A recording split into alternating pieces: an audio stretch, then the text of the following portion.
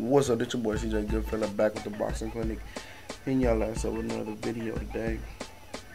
And I'm welcoming y'all to 2017. First 2017 video about a boxing clinic myself. And we have a big unification bout taking place this weekend. I think it's at the Barclay Arena between Badou Jack and James Degale. James Degale being the IBF champion, Badou Jack being the WBC champion. This is a really pick'em fight among a lot of boxing experts and a lot of boxing fans.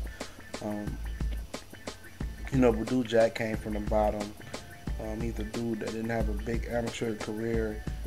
Floyd seen something in him, put him on the money team, and he was winning fights. Everybody didn't see how impressive he was. Usually with Mayweather fighters, people think they're given a lot and have the reputation for not being as talented as other promotional stable fighters. But Badou Jack rose to the ranks, beat some tough guys, some journeymans on the way, and got knocked out by a journeyman and bounced back and became better than ever. Now James Degale was a highly touted amateur. I think he got a gold medal. Ran to George Groves, and I believe he beat George Groves easily. And I think he got robbed versus George Groves. And ever since then, he's been winning. He took out Andre Dirrell. Badou Jack took out Anthony Dirrell. And you come down to the strategic of this fight, pretty much these guys mirror each other. Both are boxer punchers. James Degale has the amateur pedigree. He's long, he's rangy. Badou Jack likes to use the jab, and he's pretty much athletic. And both of these guys are basically the same textbook fighter. The difference is that Badou Jack is one of the best body punchers in the game, and James Degale is technically good also.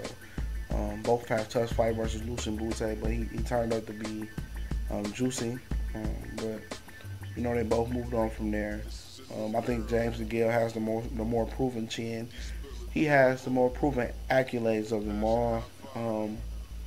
But Badou Jack has been coming on hot. He got rid of Eddie Mustafa Muhammad as his trainer, so that might be a little difference maker right there. But if I had to pick a guy, I'm going to take James Degale. It's more proven. A lot of talent there. I think his jab and his boxing ability is going to take over, and his amateur pedigree will show. So I got James Degale winning a unanimous decision, probably about 3 points, 2 or 3 points. We go.